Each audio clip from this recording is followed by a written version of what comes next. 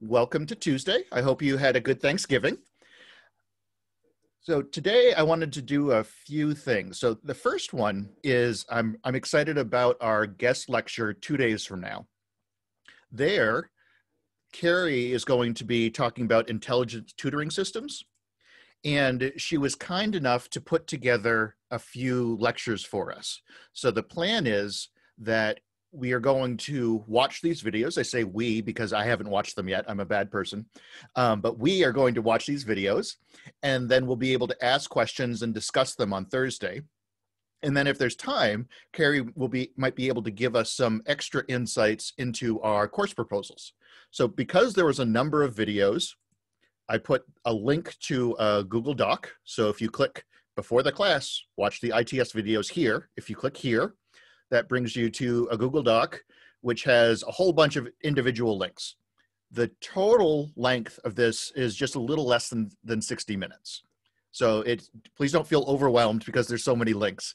But I do ask you to watch all of these so that we can be prepared for Thursday's class. Any questions about that or comments?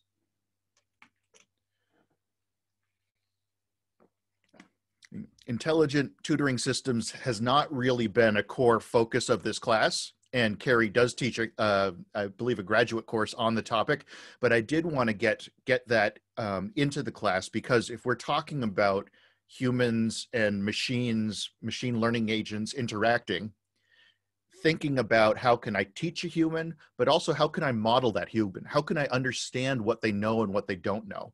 And that's going to be pretty important, particularly when we talk about teaming.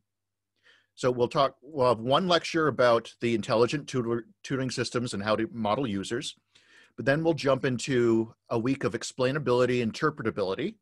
So the core hypothesis here is that if the human can better understand the machine learner, then you will have better performance of the system. And then finally, we'll then finish up with a week on teaming. So really thinking about how agents, machine learning agents and humans can work together to accomplish something. And last week, Dorian had talked a little bit about that in terms of getting, 10 or 100 agents working together, and those agents could be controlled by reinforcement learning, by decision trees, or by humans. So that was exciting. So I mentioned this on Discord, but today I was hoping to spend the bulk of the class talking about the project proposals that you all submitted. So I've gone through most of them, but I wanted to give us a chance to, well, first of all, I think it would be cool for people to see what other people are doing, because I think there are a number of really neat ideas. But even more important, this will give us a chance to provide each other feedback, because as I said before, this is the first time I'm teaching this class. This is the first time trying to get, some kind of pilot study done in a single semester. So I think by giving each other these kinds of support and feedback, then we'll be more likely to succeed. But the goal of this is going to be to get help from each other. It's not going, you have not created a presentation.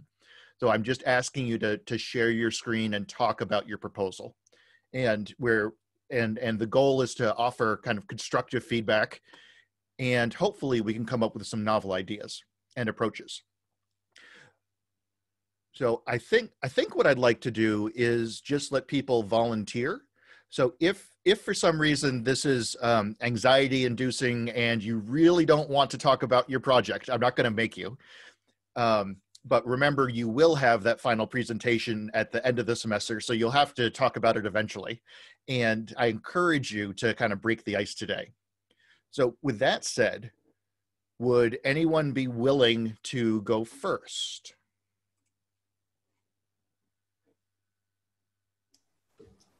Yeah, I can go ahead. Awesome. Thanks, Vlad. And people are welcome to just unmute and talk, or of course you can ask or make remarks in the let's use the questions and comments about Matt's lectures, even though this isn't Matt's lecture. I don't know, should we use that or the project brainstorming? Let's go to project brainstorming. So as you have comments or questions, if you could drop them into the project brainstorming channel, or just unmute. That would be awesome. And that way too, when we put stuff into the Discord channel, then people don't have to worry so much about taking notes. Yeah, and just to make sure we actually get through everyone, how many proposals do we have just for reference?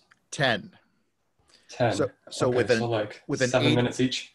yeah, well, with an 80-minute class, we're going for about 7-8 minutes. My guess that there will be some people who really like talking, Vlad, which is totally fine. And there'll be some people who probably don't end up talking as much. But if we could shoot for around 8 minutes, that would be awesome. Okay, cool. All right, so I'm working with Rowan on our project. And I'll start it off by explaining the background and like the first simple step that we hope to achieve. And then he'll come in and talk about some more exciting ways forward. So yeah, so to start it off, there is this paper called Effective Reinforcement Learning for Mobile Robots. And it's a bit older, it's from like 2002. And the main point of the paper is trying to address how do we help robots learn quicker. A classic problem of reinforcement learning, because if you just let it explore in the environment, it's going to take very long for it to explore and find the right way to get to the goal or to find the goal in general. And then the updates will only update probably states and actions that are very close to that goal, and it'll take very long to learn. So obviously it tries to add some sort of human biasing towards the learning process to speed up learning. Okay, so what they propose is to have this two-phase system. So in the first phase, and this is like with the Q-learning algorithm. So in the first phase, the agent does not have any control over its behavior. And all the control is supplied by some controller or a human being. So I'm interested in the human being case, and that's what they've done most of their experiments with. So a human being is basically has like an actual joystick that they're using to control this robot, and it's a physical robot in this experiment. And so they guide this robot and show it how to get to the goal. And they clearly specify in this paper that these, let me just read exactly what they say here. They say there was no attempt was made to make them good examples by the people. So there were examples of how to get to the goal, but they were apparently not good. Okay, so the human shows behavior of how to get to this goal, and the agent, the Q-learning agent, passively just absorbs these states and this behavior and updates its Q function based on that. After a certain period of time, this phase 1 stops and phase 2 begins. And in phase 2, it's basically regular reinforcement learning where the agent has full control over all of its behavior. And the starting point is the Q function that it updated after all of the behavior that it observed from the human. And what they show in the paper is that, yay, phase 1 training of 30 episodes helped the agent a bit. And then after that, they start phase 2 and it significantly improved performance. And if you did this with regular RL from the start, so these, I guess, total of 75 episodes or so here took about 2 hours to show. And then they said that if they were to just train an equivalent robot in simulation, it took about like 7 days or something to get the equivalent performance or something like that. So it's supposed to be significantly faster. So that's basically the whole point of this paper, is they're showing that. So they don't discuss, and they kind of mention this at the very end, they don't discuss about how important the length of phase 1 is, what's an ideal length of phase 1, is like 1 or 2 episodes enough, how does that affect its performance, and maybe if phase 1 is too long, you bias the agent to do something that's actually incorrect, and then it's gonna have to like start unlearning, and maybe it'll actually take longer than you'd like to learn. So there's like, so I guess the thing that I'm interested in, me and Rowan are interested in, is how long should this phase 1 be, and how does that kind of affect the agent's performance afterwards?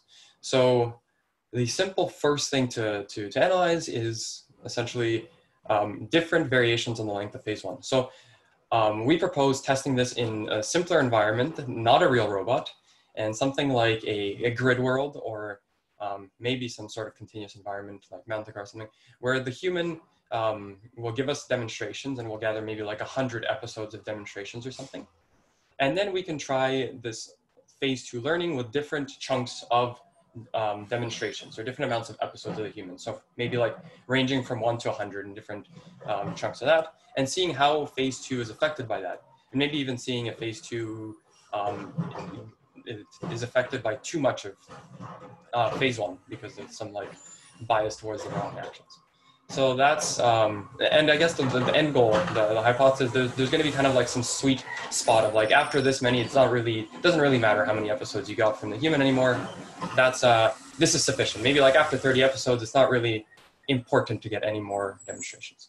So that's our first goal. And then maybe Rowan can talk about where we can take that.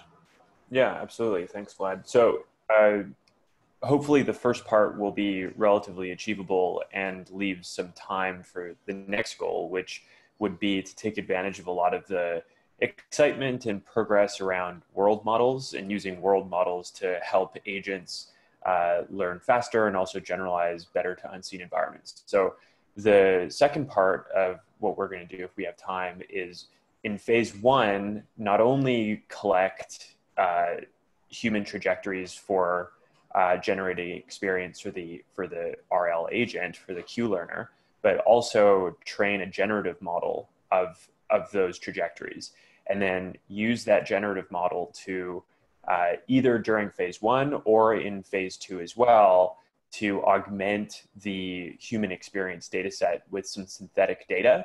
And then the question that we're wondering is how much of that synthetic data could actually be useful. Of course, there would take some time to actually learn a good model. So perhaps at first, maybe in the first couple of episodes, the generative model is actually hurting the agent, especially if we're using it in phase 1. But in phase 2, potentially there's a certain amount of synthetic data once we've learned a good model that could actually help the agent uncover, have more diverse experience. Because one of the main parts of this paper that one of the main conclusions that the authors made from this paper is that this two-phased approach is useful because they're using the human trajectories to generate experience for the RL system as opposed to just behavioral cloning. So the hypothesis could be that, okay, well, if we have this generative model to synthesize additional experience that's perhaps more diverse, maybe that would be helpful. And so we'd be curious as to what that critical percentage of data is. We'd assume it wouldn't be 100%, maybe it's 30, maybe it's 50. So we'd want to run some experiments to try that out. And yeah, I think that's what we'd try to do if there's time. Awesome. Thanks, guys. Onto that. Yeah, it sounds like you've got a couple of key things you can investigate. So thinking about how the quality of the demonstrations and the quantity of demonstrations affect learning. You could also think about both of those two things in terms of the generative model. Do other people have questions or suggestions, though? I'm going to shut up for a minute. I have a bit of a question. I'm wondering what the difference between using synthetic data is and just kind of the exploration of an RL system. If those are really actually different. Yeah, that's a really good question. I suppose that with the advantage of having a sort of a generative model is you can use it to plan and you don't actually have to take actions in the real environment with it. And also being able to train a model from human data would remove the need to have a human in the loop after phase 1. Okay, sure. Well, and are you trying to learn a model that you can plan over? Or are you trying to learn a model that can produce additional trajectories for you and that you could use it as data that you don't have to pay for?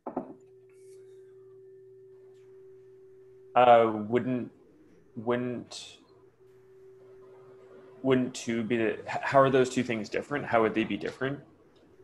Oh, so in one of them, so the first one is just a normal model learning approach where you try to learn the transition and reward function and then can just do a bunch of planning and then figure out how to act. And then maybe you improve the model and kind of iterate. Or you might think, well, my model isn't good enough to really plan, but maybe I could just have it generate a bunch of rollouts. So just like I was using rollouts from the human to pre-train my agent, maybe I could use these rollouts from the model to kind of pre-train my agent as well. Yeah, I hadn't thought of that. I don't know which one would be better or preferable, actually. Yeah, and maybe to add on to that, like from the first part of the experimentation, if we notice that, like phase one helps out indefinitely as long as like the quality, or not indefinitely, but like for quite a long period of time, for quite a bit of episodes, then like it would, I guess, show some motivation to create more synthetic examples. So the human maybe only demonstrates like 5 to 10 episodes, and then you generate like another 1,000 or something.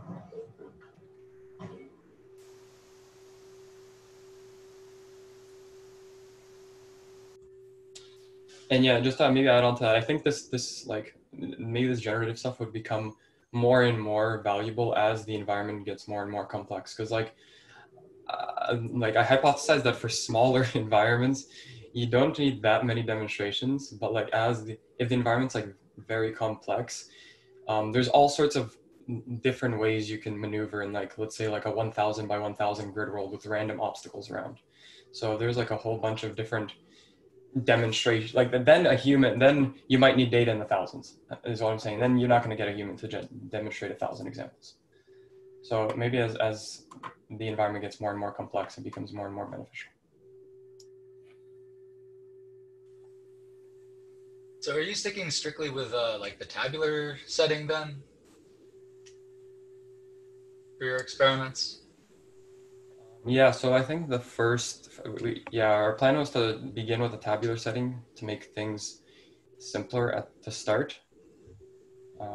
Yeah, but I don't know about the pros and cons of that right now, of like which one, if we should maybe just not, like, if moving to a function approximation case is more realistic to start and we shouldn't start the tabular one. But I just thought for like reducing the difficulty at the beginning, it would make sense to try with tabular. I guess, yeah, the only reason I was kind of curious is, at least with my experience with these more model-based RL stuff, is usually they're like continuous domains and this and that. Like, I don't see why you couldn't just use, like, out of the RL1 textbook, the Dyna architecture. I don't fully understand the work that you're doing or whatever, but like, presumably if you have at least one trajectory, if you're trying to go to a target state, maybe you can just have a simple sample model and you don't really need a fancy generative or anything beyond, just holding on to all your data and learning directly from that for like a Q function. But this is your project and I'm just conjecturing. Yeah, and I think I think that would be worth investigating. I'm trying to figure out if there's ways of steering this project more towards the human part. Because right now, I mean, you could just have an agent generate some data and then investigate these interesting questions.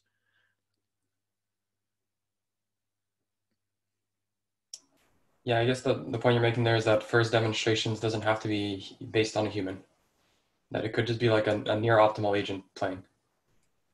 Right, or a suboptimal agent or anything. So, so one thing you could try to do, if you were interested, is take this domain that you're looking at and try to make it easier or harder. So for instance, make the grid world slipperier,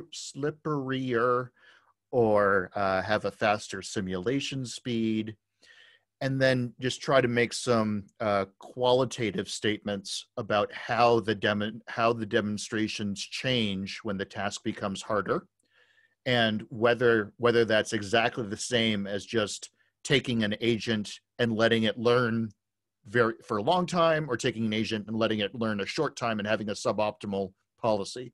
Because my guess is that suboptimal humans are different in different ways than suboptimal agents. But I'm not sure if that might be leading you away from the core thing you're really interested in.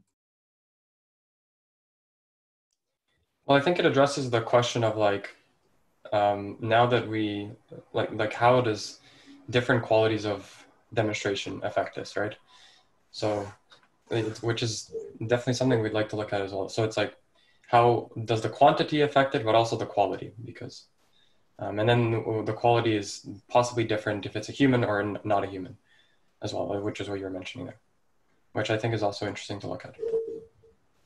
Sorry, Matt, were you saying to make the grid world easier or harder as the human is playing the game, or is that something?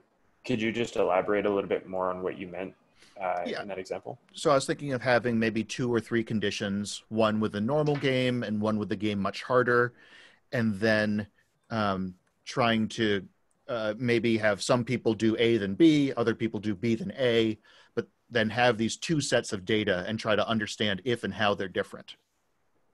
And and good. So, and if there were large differences here, then you could do something like figuring out, is there a minimum quality to these demonstrations? Or, if my demonstration is complete garbage, maybe it's going to hurt me more than it helps.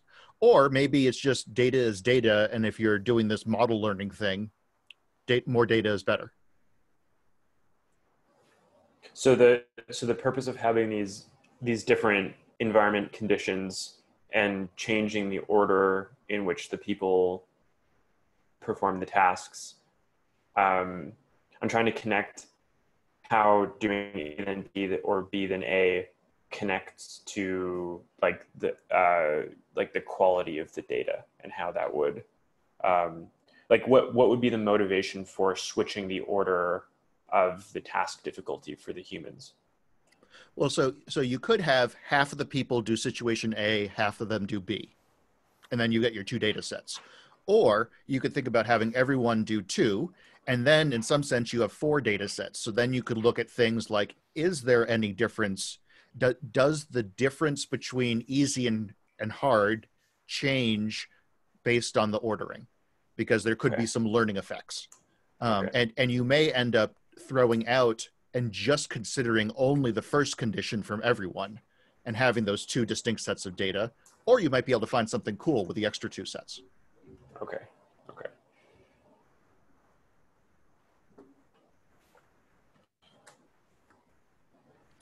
All right. So if you're not watching the Discord chat, Laura suggested that, well, is there a place that we could actually see these proposals? So I'm going to ask you, I guess, after the class, if you're okay with me putting your proposal in Discord where everyone could see it, or even just putting it in eClass so only U of A people could see it.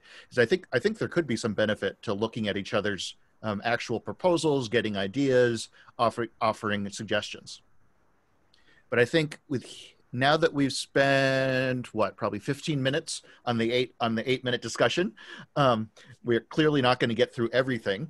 But would somebody else be willing to volunteer to talk about what they were thinking about? Sure, our group can go. I can also potentially share do I have ability to share? I was just going to throw up the yeah, absolutely. And there's the green share screen button at the bottom. There we go.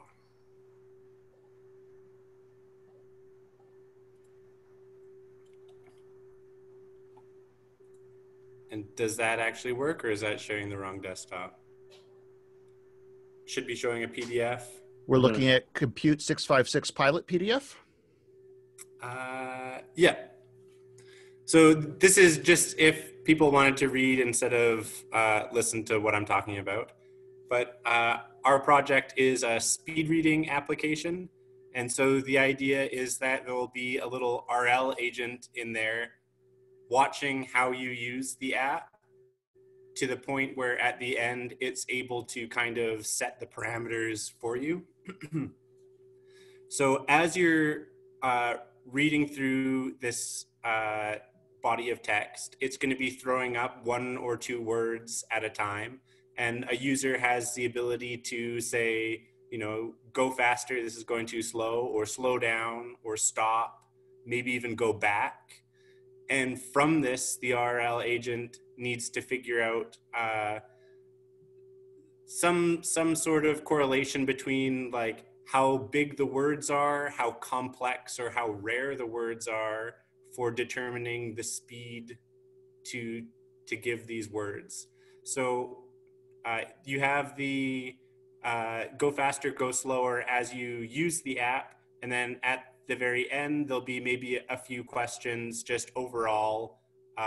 What was your experience? And then from that, we hope that it will narrow down on exactly what you would need to read the fastest.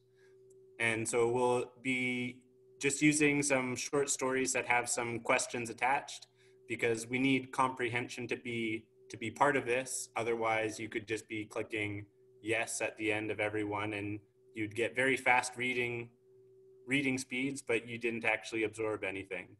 So just looking to see whether or not this speed reader can actually increase the speed of someone's read over some number of trials.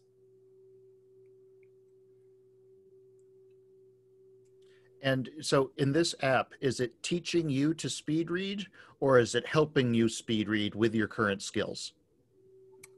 I'm not sure I understand the difference. So I would not classify myself as a speed reader of any sort, but there are, for instance, there's this Spreeder example, things that just you shovel it a body of text, and it will, instead of giving you the entire thing out at once, it gives you kind of line by line or word by word, and maybe also showing a line. It just gives you smaller chunks that people are able to read very quickly. And it's kind of, if you give those small chunks quickly enough, then you can kind of trick the brain into reading faster than if you just give the whole body at the beginning. Got it. So you're trying to maximize the performance of the user in this system. Yes, yeah. And we can also check, compare that to just the same chunk of text given as one whole block as a comparison. There are some questions that we have on how best to get like class input in this. So if this were non-COVID times, we could just have people work off one of our laptops in lab. Otherwise, this needs to turn into a web app, or we just do the training data ourselves. So I'm not sure exactly how everyone else is going to be tackling that issue. Like the previous group has a joystick. I don't have a joystick. So presumably that just immediately takes me out of that one, or there has to be like a different type of input. Yeah, the UI is a great point. I guess I was just assuming people would do stuff online or rely on gathering data among their team and people inside their bubble. Sure. So roommates and such. Yeah. I guess it depends on if you think the web development's going to make things harder. If so, I would recommend going with the simplest thing. And there are a few suggestions on what's the simplest thing you could do. What's a reasonable baseline? And I think what you're describing could to really solve it would probably be a nice master's thesis with like two or three papers. So I think we're going to need to think carefully about how to scope this into something that you can accomplish something in a very short time. So something like, for instance, if you were trying to learn to try to get an RL agent to be able to work across different people, so you could combine all their data instead of having agents trained per person. That might be one thing. Figuring out how to make the action space and the state space as small as possible.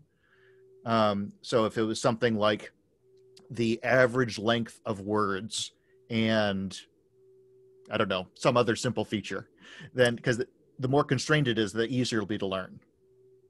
Yeah, for words we had, we were trying to keep it as state space as small as possible. So length of word, and then just like a document frequency to see how rare a word is.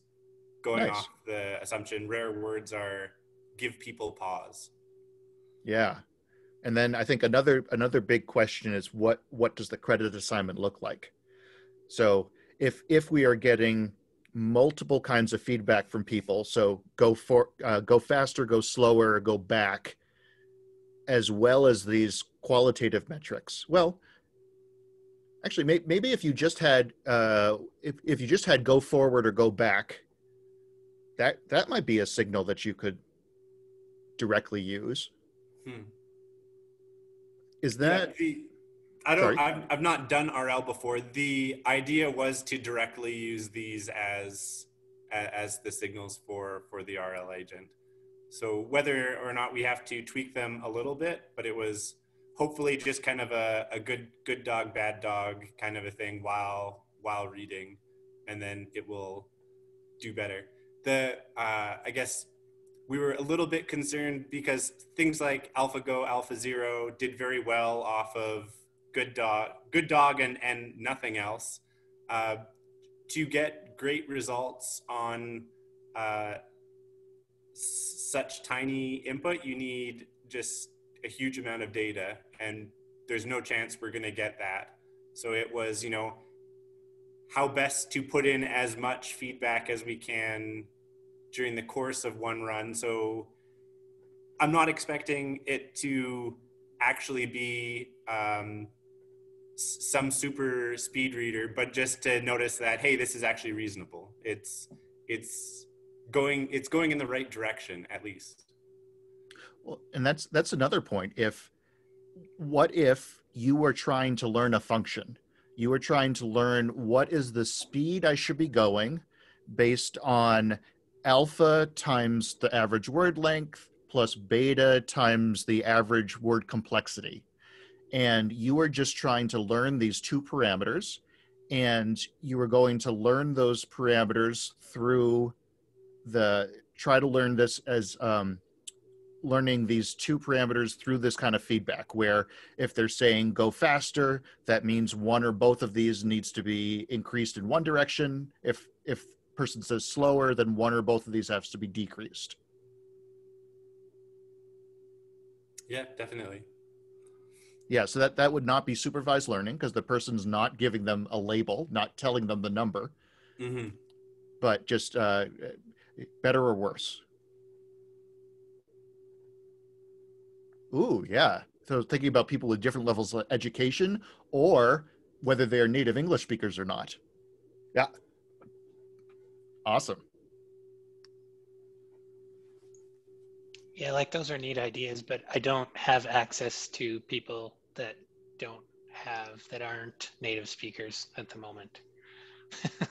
So the web development would play a role in that. Like currently, the prototype app is just a Python WebQt or a Qt5 app. So it's kind of annoying to install and run. So this would not be feasible in general, but would it be possible to throw the app onto Docker and have other people in the class download the Docker image and run it? Yeah, that would totally be possible, but Docker itself is a big can of worms, especially on Windows. Okay. So there's something else like Singularity or something. I thought there were multiple alternatives to Docker, but that's something that we as a class could talk about, because if people are willing to so that's another thing. Instead of Docker, what if you just had people in the class download the app, and because we trust you that you're not giving us malware, we'll actually run something, whereas you would not want to do that in a normal user study over the internet.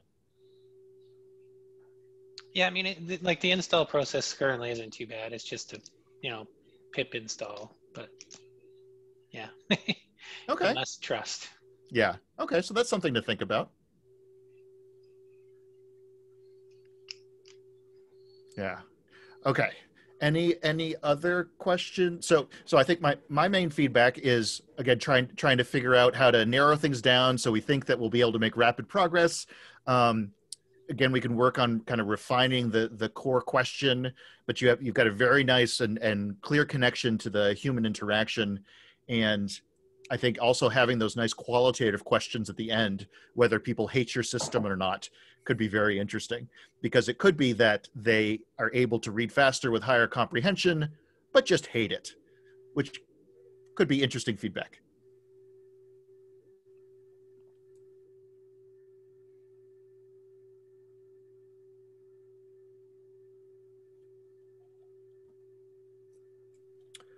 All right. It seems like we've paused asking questions on this one or suggesting comments, but thank you for all of those messages in Discord. Would anyone like to go next? I think me and Raven would be down I to. forgot. Oh, sorry. Was someone else? Did someone else want to present something? That was me, but you can go ahead. Oh, sorry about that. I barely heard you. You're pretty quiet. Okay. I guess let me share my screen quickly just to have our document up. Here. Can you guys see this? Awesome. Yeah. Cool. So essentially, what our idea is, okay, so I guess some background. So in like childhood psychology, there's this thing called zone proximal development, which basically says in order to teach someone a task essentially, or some like progressively harder task, what you need to do is teach them in a way that gets progressively harder. So you can't like expect them to straight away do something like at an expert level, but you need to like make the task progressively harder or something along those lines. So there's a paper that kind of does this in the RL context, where instead of actual humans learning things, it's an RL agent trying to learn Atari games. And they use basically training examples from a teacher agent that they essentially got different levels of teacher agents. So like one that's barely trained, and then one that's slightly better, and then better and better and better, and so forth. And they basically have examples from each of these different levels of agents. And they basically feed the student RL agent these different levels of these examples in order for it to progressively learn. And they actually managed to show that, oh, based on this kind of curriculum learning, it actually manages to learn a lot faster.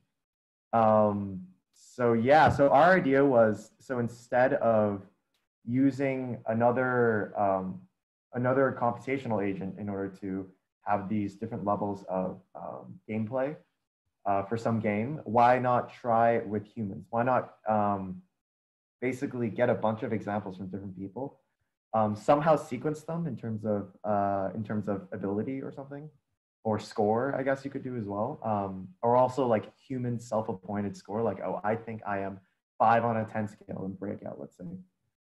So why not use human examples instead? And so I guess our hypothesis is that yes, using human examples and feeding it in the ZPD kind of framework should help an agent improve faster.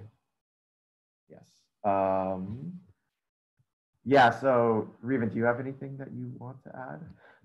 No, that was great. I guess just the evaluation we're planning on doing is we want to try to integrate this ZPD framework with a DQN agent or Deep Q network, which is what the other ZPD paper that David mentioned did. And they tested on a variety of different Atari games, but we just wanted to limit the scope to the game Breakout because we figured it's not too complicated and it has like a fairly linear like skill progression. So we might be able to nicely order all the demonstrations there. And yeah, we want to test that against some baselines, like, you know, what if we didn't order the demonstrations well, we just ordered them randomly? Or what if we only use the best demonstrations and ignore the bad ones? Like David was saying earlier, you know, you don't teach straight from an expert. So what if we did teach straight from the expert demonstrations? Would that confuse the agent or not really give us any benefit? Yeah, those are the kind of baselines we want to test against. Nice. And so you could rely on people to just do the best they can, and then you could figure out how to sort them, or you could have people play at different speeds. So changing the frame rate would likely make people better or worse. You could also think about, do I want to sequence people or sequence individual demonstrations? So do I want all of Matt's demonstrations to go first because he's awful, or should I just start with everyone, the worst demonstrations from anyone? That could be really interesting. One potential problem is DQN can be slow to train. So if you may want to consider using a different algorithm, a more advanced algorithm like PPO, or thinking about, could I even do this in a non-deep setting? The other thing we ran into is a student of mine was looking at good and bad demonstrations in Mario and saying that good and bad was the score. And what we realized is we had some demonstrations that were bad because the human did not beat the level and died, but the human managed to avoid dying for a long time.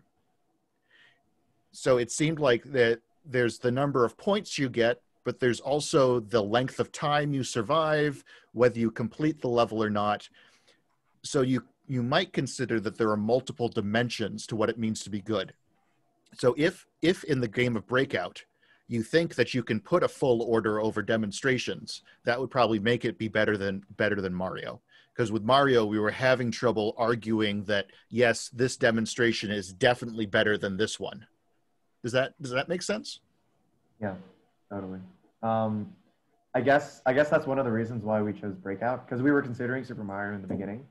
But we did, I think you mentioned actually that there were some issues with people like who went out of, like, how do you compare someone who finishes the game as fast as possible compared to someone else who, collects all the coins, kills all the Goombas, it's not exactly a fair weighting. It's kind of based on what your definition of performance is. And in terms of the whole DQN being not very sample efficient, we're very aware of that as well. We were thinking about maybe using a rainbow implementation. That there's a paper out that came out recently that's basically rainbow but sample efficient. So like it does Atari pretty well in like 100K frames. So that sounds pretty good enough, I guess, for maybe what we need, or maybe, I don't know. But there's more moving parts as well. So we're gonna have to think a bit about like what algorithm we use essentially. Yeah. Got it. Okay. Oh, that brings up a related point. Many current machine learning algorithms should not be run on your laptop. They should be run on a server like Compute Canada. So if you currently do not have access to compute like that, we should talk, because I do not want your project moving slowly because you are trying to train everything on a laptop, and it's you actually have compute demands. Yeah, I think we're definitely gonna need compute demands just because of the environment and also the algorithms we're running. But I do have access to Compute Canada. I'm not sure if Reuben does. And I also have a gaming computer that I use on the side for gaming and also running RL experiments. So I think we should be okay. Yeah, I think I can talk to my academic advisor about using his Compute Canada account. Perfect. Awesome. So yeah, I really like the idea of ZPD, and I'm excited to say. So this is the ZPD teaching strategies. That's the paper you're. Okay. Yeah, exactly. Because I liked that paper, but saw there were many places it could have been improved. So I'm really excited that you're thinking about this, and ZPD is going to have to. We'll be discussing that on Thursday also, I believe, when we talk about intelligent tutoring systems, because it applies to agents and people and dogs and everyone else. Cool. Just curious, what didn't you like about this paper, or if you remember the ZPD one? If I remember right, I did not find the results convincing. Yeah, I think I remember something about this as well. Oh yeah, there was a bunch of weird things with their baselines and like. It kind of depended on the environment. Yeah. I thought their approach was really cool. I thought the ideas are really cool, but the results left me wanting a lot more. Okay. Well, hopefully we can do something maybe slightly more clear. Hopefully. Yeah, and the idea of another thing you could think of is like we were talking about with Vlad and Rohan's project. If you had different people and different agents of different performance levels generating these demonstrations, is there a wider variety in the kinds of trajectories you get from different kinds of people, and is that better or worse than just having a DQN agents trained to different performance levels? Because it could be that humans give you a much more varied play, and that may be useful, or it may harm you. Who knows?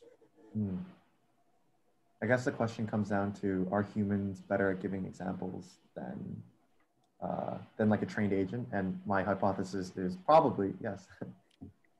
So I guess we'll see. Or you could say if you're trying to train a DQN agent, if you're getting examples from a DQN agent, it's going to be better and more relevant than a human.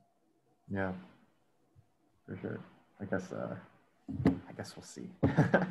Cool. Any other suggestions or questions from people?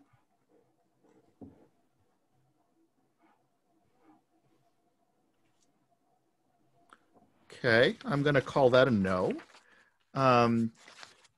Let's see, and then next up,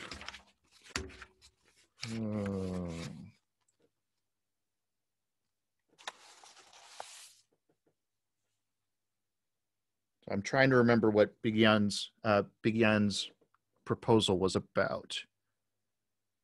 Looking at IRL, I think. Yep, that's IRL.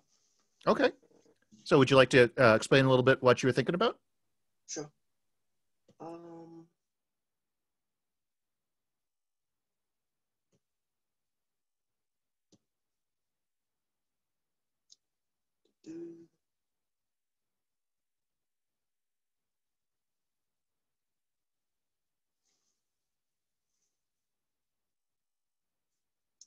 So can you see my screen?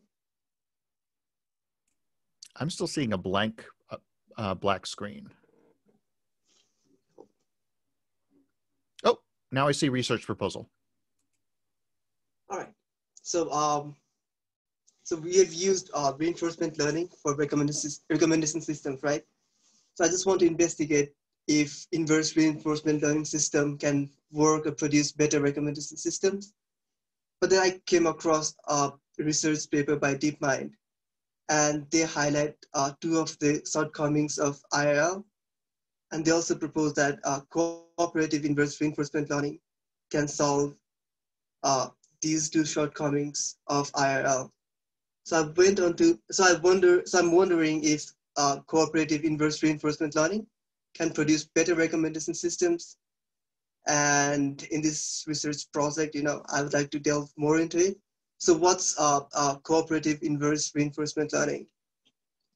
So cooperative inverse reinforcement learning is a reward modeling, or a model of reward function as a two-player game between a user and an agent. And we can think of it as, or how can we train or build a data set? So in each round, human can select an action, for example, song A, and we can refer it to as a bandit setting, in a bandit setting as an arm, right?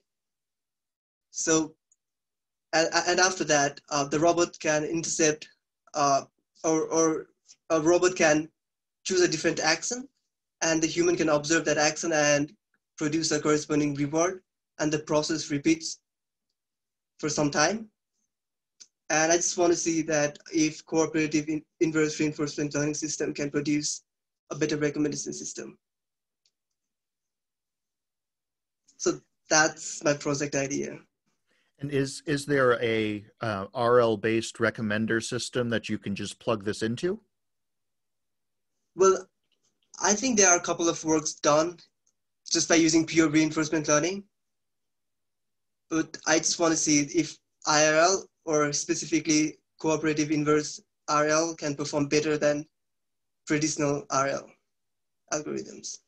Yeah, that makes sense. I just want to make sure that you don't have to write a whole recommender system by yourself.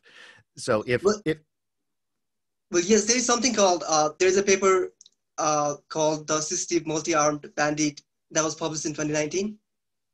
So they call this problem of CRL into something called Assistive Bandits.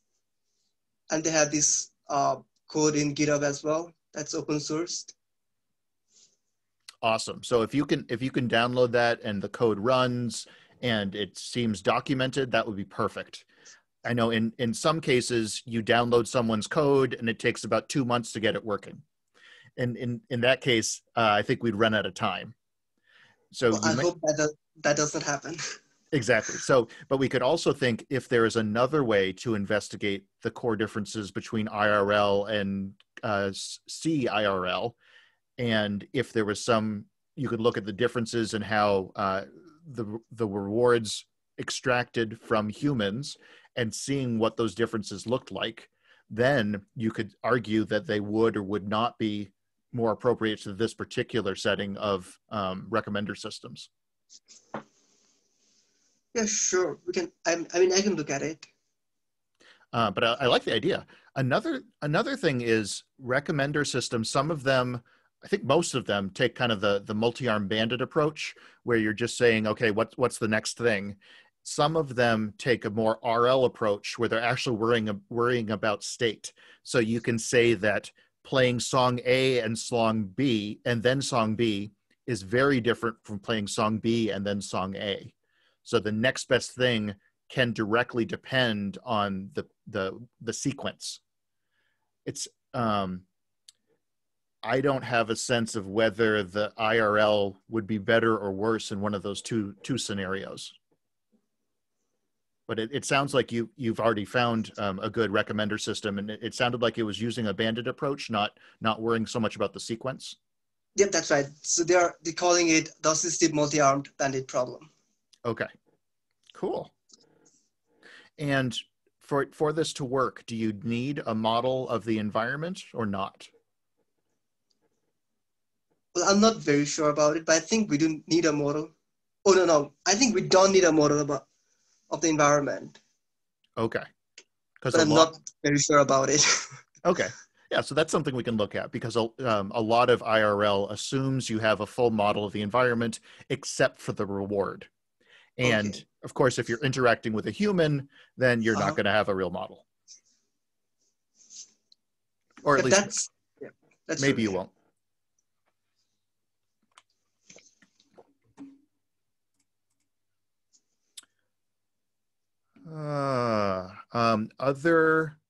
Other ideas about what to ideas or suggestions for this? Oh, I forgot to ask. So if you get all this working, you look at IRL or CIRL, what would the human subject study look like?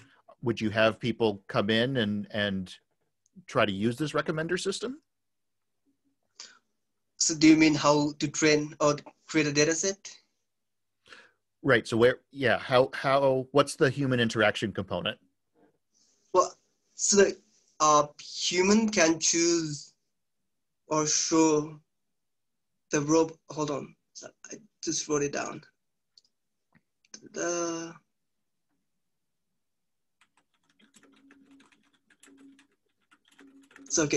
So human can select action A, right? And the robot can go on and select action B, and the human can give a corresponding reward and the process repeats, right? So if you can create a system or web app for a human to choose an action and for the agent to choose an action and a way for a human to provide a corresponding reward. So that's what I'm thinking of right now, but I'm all open to suggestions. Yeah, because I think I'm used to thinking of recommender systems as, for instance, showing 10 news articles, and if the user clicks on one of them, then you win. Otherwise, if the user decides none of the news articles were interesting, they click on something else, and then you lose. So you could use that kind of a signal. But you were talking about an agent taking or a human taking actions. So maybe you could say a bit more about the recommender setting you're thinking of? well, the paper called Auticity Band-Aids, right? So they use human to select accents as well, and the agent selects an accent as well. But that accent chosen by AZ is different from that of human. So we need to create a system where humans and agent can both choose an accent, and a way for humans to provide a reward for the accents that the agent takes. Okay. So it sounds like I should probably read this paper, because I think I'm missing some of the details of the approach. Well, it's kind of interesting, yes.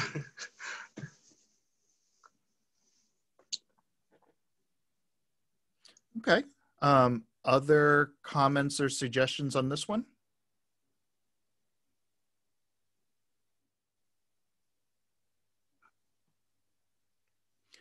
Okay, so I think Matt needs to read the paper, so I better understand what you're suggesting, but also figure out if you can use this software, because if you can't get the existing code running, this is going to be completely infeasible just in terms of time. But also thinking about what exactly this human agent interaction would look like. What would be a good setting for them for a human and an agent to take actions, and for the human to give rewards.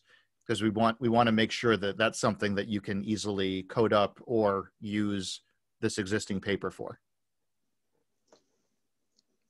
Yeah, sure. Thank you. Cool. Thanks.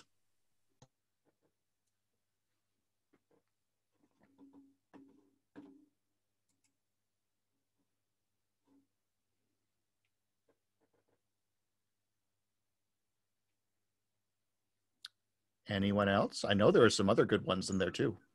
I can go next. Awesome. All right.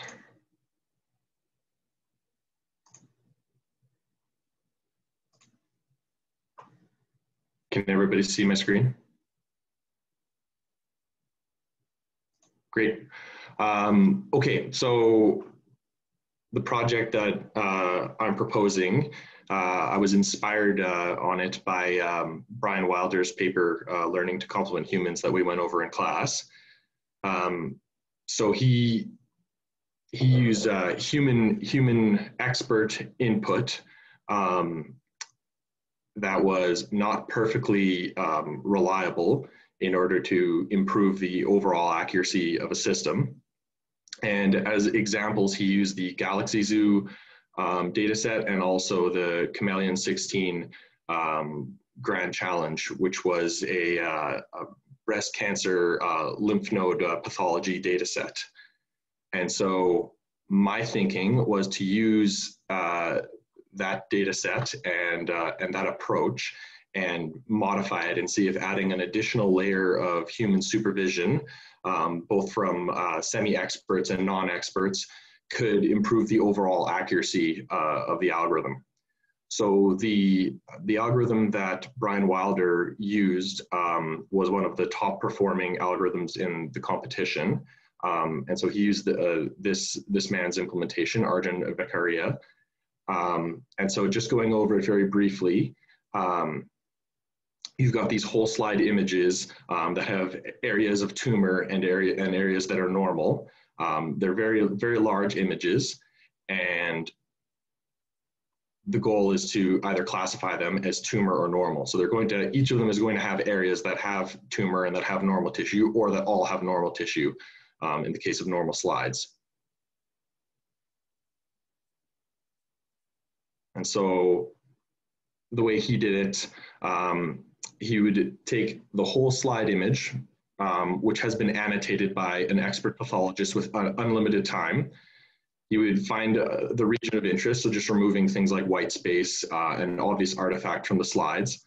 And then for each of these regions of interest, they were split up into small patches, either contained with normal tissue or tumor. And then these patches, there was some manipulation done on them, and then they were fed into the Inception convolutional neural network, which was originally created for use on the ImageNet dataset. And so what this does is it determines the probability that each of these small patches contains cancer or not. So it creates a heat map. And then so Brian Wilder's implementation used this heat map and then had that as the input to his human expert system. And my thought was that a human being can look at some of the edges on this heat map, especially in places where the confidence is relatively low in what the algorithm thinks is cancer or not. And a human being can look at the actual slide and determine whether there is cancer or not, probably with very high accuracy. Even non-experts can probably do this. And that's probably true for a few reasons. The inception is only looking at very small patches at a time, whereas a human could look at, for example, the surrounding 8 tiles. And then also a human can, generally speaking, do that task with pretty high accuracy with very minimal training. So sort of similar to the Galaxy Zoo project. So I was going to have both some semi-expert MDs and also some just normal people label some of those edge cases by looking at the actual slide image input and determine whether there is any cancer at all or no cancer. And in doing so, it would either turn the probability on the heat map way up to near 1 if they thought there was cancer, or way down to near 0 if there wasn't any. And so hopefully this would sharpen the image and would improve the final classifier, which uses this as input and determines cancer or not. So my hope is that if only experts or semi-experts can improve the accuracy of the algorithm, it might not be worth very much. But if lay people can improve it, then that would really pave the way to improving the accuracy of some of these algorithms. So I am trying to maximize accuracy, like accuracy essentially at all costs. Expert versus layperson time. So I'm assuming that, like ideally, I find any change whatsoever and any improvement in accuracy would be good, because this is a state-of-the-art system. And if I can improve the accuracy in terms of reducing the false negatives and false positives in any way, that would be helpful. But if I can especially do it with lay people adding additional supervision, then that might be applicable in the real world. Awesome. Yeah, because so now I'm getting it. So if you can just improve it at all, it's a win. And if you can improve it by shifting the burden from experts to lay people, it's even more of a win. Yeah, like I was thinking if lay people can do it, then you might even be able to use like Mechanical Turk to gather really large data sets of this, which might drive up the accuracy even more. That would be cool. And then if you had this extra data, it's possible then you could again train the whole system to make the end-to-end decision itself, and then see if that helps, or if it just improves the classifier a little bit in some way, and then human in the loop is still superior. Yeah. So I don't know any pathologists, but I do know lots of MDs, and so I'm just going to ask my buddies to help me with that. I wish I had a bunch of MDs I could just ask for stuff. If you have projects that you want to ask them stuff, I can get you in touch. Oh no, I just got this weird lump that I was well, cool. So okay, and then so we can have two classes of users: the lay people and the experts. Would you just basically email them images, or do you need to have a fancier UI? I don't know. Part of it depends on how many images will be needed before there can be any improvement or any change. And so I might need to do a little bit of fiddling and testing myself and see, is it on the order of like 20 or 50 images, or classification would help, or is it more like 500? And if it's a high number, I probably will need to have some sort of web application. Okay.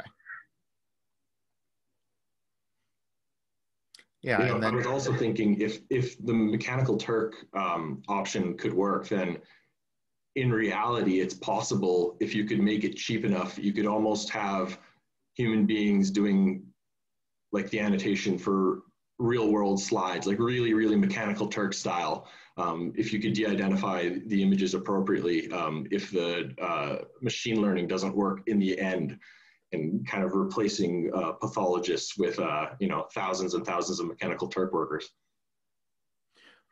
The other thing I wanted to ask is you had proposed one way of getting this kind of extra level of human involvement or supervision. Do you think there are other places you could kind of plug a human into this system and get other improvements? Probably, but I spent a long time trying to think of how can human input be any better than what you already have, which is really good. Like the pathologist providing essentially what is ground truth data with unlimited time, and they contour where they say the tumor is. So there's a little bit of fuzziness in where they're contouring. Like they're not contouring perfectly, and there's a little bit of biological fuzziness as well between what is cancer and what isn't at the boundary. So I thought, well, that's a good place to try to target additional supervision. But I would love to know if somebody can think of somewhere else that, you know, adding additional time might improve the accuracy, because in the grand scheme of things, that's pretty cheap. They did release working code. That was how Brian Wilder, the reason that I know that this is going to be at least semi-feasible is that Brian Wilder managed to get all of the code running himself and did some modifications to it. And so hopefully this isn't overly ambitious to get it to work. Awesome. Yeah.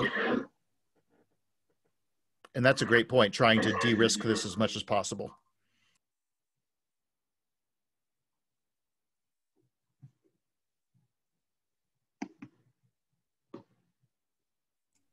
All right, awesome. Thanks, Scott. If anyone else has more ideas, please keep dumping them on Discord. We probably have time for one more. If no one wants to volunteer, then I was going to try to volunteer Delaney, but maybe somebody else wants to volunteer.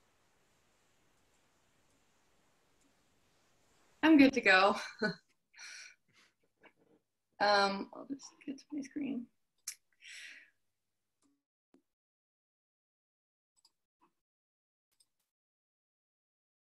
Alrighty, so is this, everyone seeing this, the right screen and the one screen?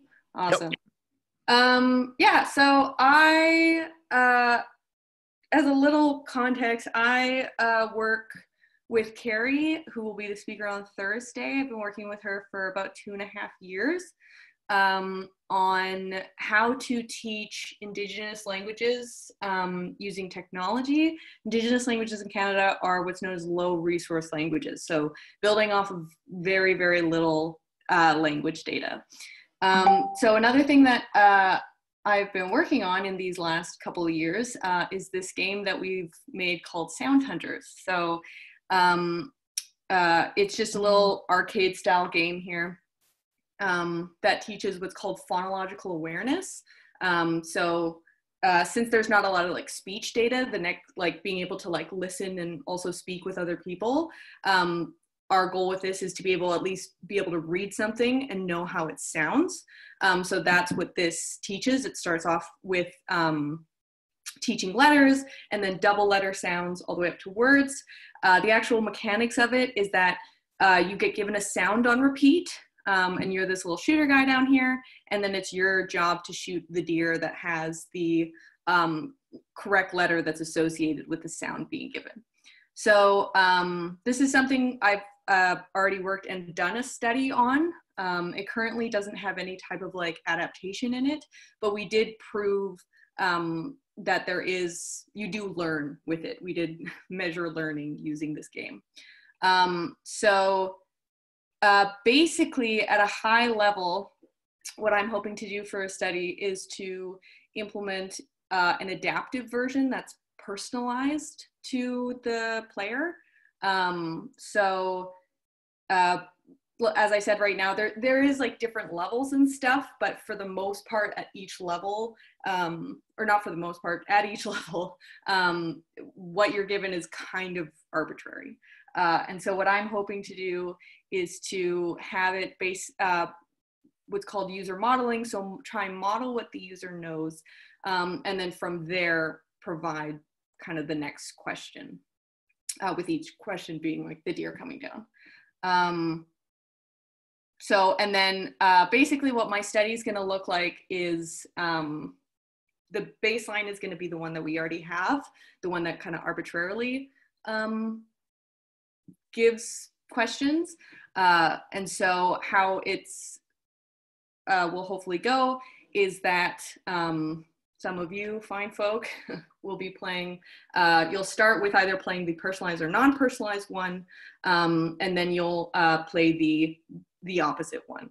And there'll be small transcription tests in between to try and measure learning. And so kind of the highest level hypothesis that I had for this was that we just expect a difference in learning game based on the game sequence mechanism. So in learning technology, learning is kind of defined. You can, if you lose information or gain information, that's what's considered learning. So either way, there'll be a difference between the order in which you play them.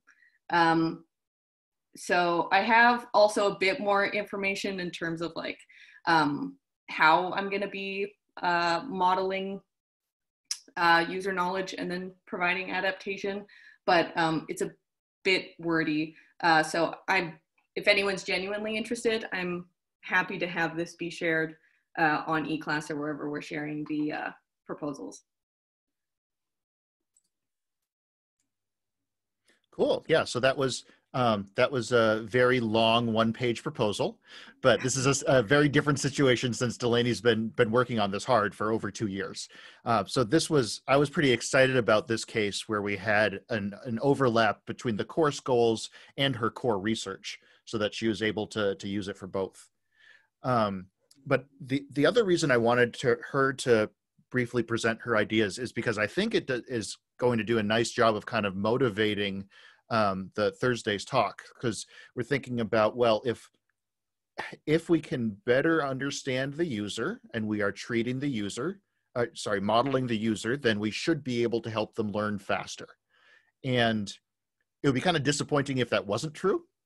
I guess one of the questions here could be, if it doesn't work, is it because we are using the wrong user modeling techniques? We're interpreting those models the wrong way? Or is there something special about this problem which makes user modeling not useful? So if there's this kind of negative result, it might be hard to parse. Yeah, I think it'll be interesting. I think in this situation, especially because how far normally when I do this study, it takes 90 minutes, but we're chopping it down for the sake of this course.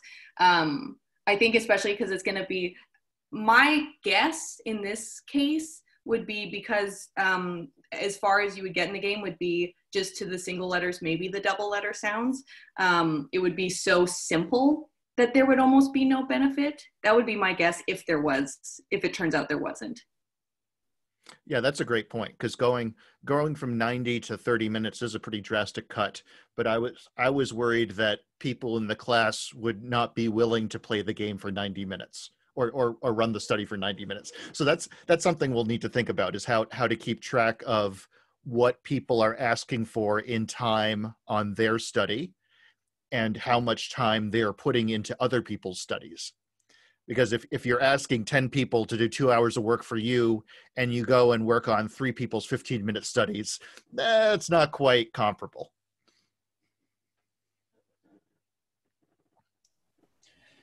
Hey, Delaney, can you explain more about the game, actually? I was kind of interested, and maybe I didn't understand it as well. So it's, so basically how it works, like I said, it's a, I'll bring up the little screen moving GIF again. It was actually first developed by a high school student, which was pretty cool. When I first joined the lab, we also got high school students that summer. And so we came up with this idea together. It kind of started inspired by Space Invaders. This is obviously now a bit different. But how it currently works is that you have a little points bar up here and a health bar up here. If you shoot the correct deer, you get points. If you shoot the incorrect one, or if the correct one goes past you on the screen, so you never manage to hit it, your health bar goes down, and then empty health bar means you lose. Another aspect of this is that, so there's other deer on screen while you're playing. And we call those the distractors because they're supposed to be distracting, right? Rather than just having one come down.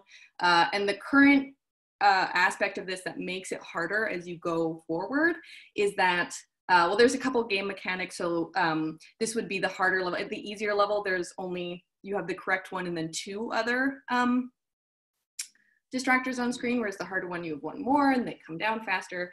But in terms of distracting on a language sense, in this case, we have, as it gets harder, the letters that are on the distracting deer are more similar, either in sound or visually, to the correct one. So for example, in this example, the K sound is being given, and there's a G here. In Cree, the K can often sound like a G, but there is no G in the Cree alphabet. So that's why that one would be audibly similar. From basically there's 4, just to my whole spiel, is that there's 4 subtasks for this. There's these single letters as you see here, so double letter sounds, all valid double letter pairs you would ever see in the language. And then from there we did what's called minimal pairs. Minimal pairs are 2 words that are exactly the same but differ by 1 sound, which occur a lot in Cree. An example in English would be sun, fun, run. And then it just has kind of words in general. Yeah, and then we also wrote a paper on it and published it this last summer. So that's also available if anyone's genuinely interested. So is there like an audible sound coming out of the game while you're playing and then you're trying to hit that letter? Yeah, exactly. So Okay. this is just a GIF, so it's not, Yes. it doesn't Okay. have that. But with this, there'd be like a G sound being played like once I can't remember how often, on repeat.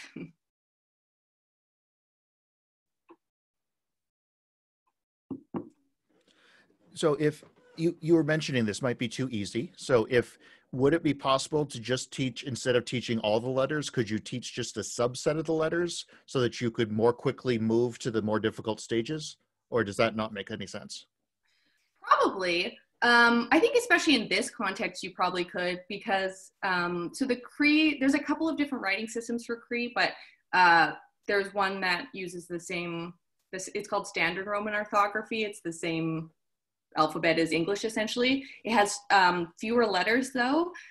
Some of the letters, like if you knew for sure, especially if they were first language English speakers and the letters had the exact sound as they did English and in Cree, you could probably not focus on those as much, and instead focus on the ones that do differ. Like that would probably get you through faster with the most amount, like still having the same amount of knowledge. Like M still makes a sound. So I think in that, there's probably something around just taking advantage that everyone who's doing it probably knows English decently well. Okay, cool. Any other comments or suggestions or questions?